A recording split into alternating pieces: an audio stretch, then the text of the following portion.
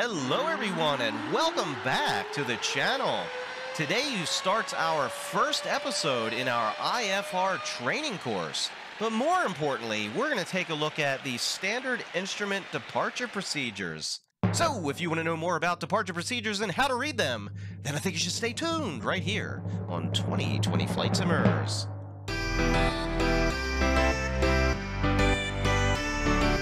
Alright, so let's take a deeper dive into the departure procedure plate that I have here before you. Oh, but before we do, if you are new to the channel, I would love to welcome you and highly suggest you go down below and hit that subscribe and tick that little bell. And if this video does help you out in any way, a big old thumbs up to the channel would be greatly appreciated. It also helps this video get found by viewers like yourself. While you're watching, if you have any questions along the way, please post those down below in the comments section, and I will get back to you as soon as I can. Alright, so now that we've got that out of the way, let's talk about the two main types of procedures that you may encounter. Now, the first one is going to be the obstacle departure procedure, and the second one is going to be the standard instrument departure procedure. Now, the obstacle departure procedure is pretty much there to help you navigate around any particular obstacles that you may encounter on your exit out of a particular airport. But the main one we're going to be focusing on today is going to be your traditional standard instrument departure procedure. And we're going to break this thing down from top to bottom, so hopefully by the end of this episode you will have a better grasp on how to read these departure plates. So the first thing we're going to take a look at is at the very top and the very bottom of the departure procedure, and that is going to be the airport and ICAO information, as well as the particular procedure information. Now we need to go ahead and flip this thing on its side so that we can get a better view of it, and the first thing you're going to notice right at the top in big and bold is our first set of requirements. So to run this particular departure procedure, radar is required to the RBV VORTAC. So right there, depending on the instrumentation that you're going to be running in your aircraft, you may or may not be able to fly this particular departure. The next thing that we're going to take a look at is in the very top left-hand corner of the departure procedure, and that is going to be all the different frequencies that we're going to be using along the way. So you have ATIS, clearance delivery, ground, tower, and departure. The next thing that we're going to take a look at are all the different VORs that are on this procedure, and there are 5 of them. Now, above each of these VORs is an information box. Information! That's going to give all the details about the VOR. Now, the first bit of information is going to be the name of the VOR, and in this particular instance, this is the Robbinsville VOR. Under that, starting from left to right, is going to be the frequency for the VOR, and that is what you're going to enter into the NAV1 or NAV2 radio of your aircraft. Next to that is going to be the waypoint information that you would enter into the GPS. So, for this instance, if you want to pull up the Robbinsville VOR, you would type in RBV into the GPS and it will pull that up for you. Next to that is going to be your Morse code identifier for the frequency to verify that you have the correct VOR and frequency in your nav radio. So next we're going to take a look at these lines coming out of the VORs with an R number associated with that. With that line and the R number is the radial that this line is on coming out of the VOR. So this particular line off of the coil VOR is on a radial of 046. Next we're going to take a look at some of the altitude restrictions along the departure route. So as you can see, if we look down here at the Dixie waypoint, we have 3,000 with a line underneath of that.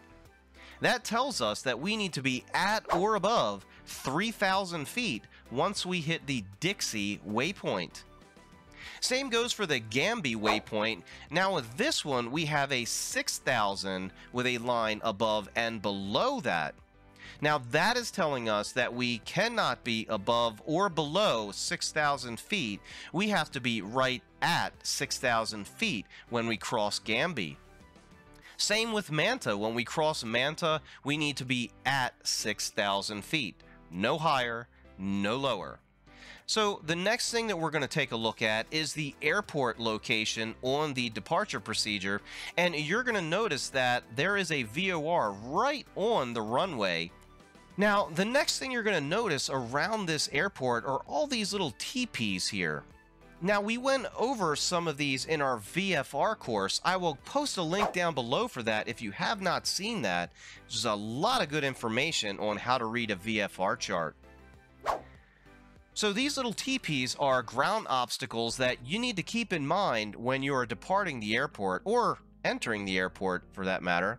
And right next to those little teepees is going to have a number. Now that number is going to tell you the highest point of that ground obstacle. So in this particular case, the highest point in the ground obstacle here next to runway 06 is 456 feet. Next, we're going to take a look at the heading information here and what is underneath of that. In between the parentheses is going to be a distance marker.